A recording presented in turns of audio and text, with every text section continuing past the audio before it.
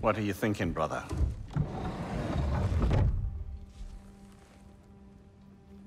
I am thinking... I want things to be the way they were. Well, I'd like to climb a tree again. Certain ships have sailed.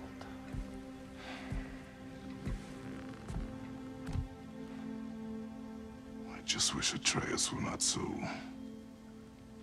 restless. I care only for his safety. I know, brother. But holding him too tight won't keep him out of danger. The lad's determined to make a few mistakes of his own. And I hate to say it, I think Tyr might be one of them.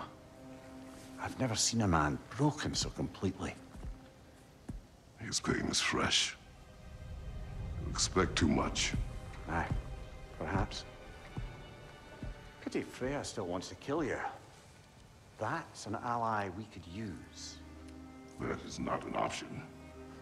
No, I don't suppose it is. Trouble sleeping. Ah! Shh! You cannot sneak up on me like that. There's something I have to do in Midgard. What? Without me? I thought we were partners. We are, just... wasn't sure you'd want to join me. I'm visiting an old friend. Oh, I see. Or possibly not doing that, taking into account she's determined to murder you. She wouldn't really. Look, I think it's lovely that you see the best in people. I really do. And I want you to continue to see the best in people by not getting yourself murdered. But we need her. It's worth the risk. Is it, though?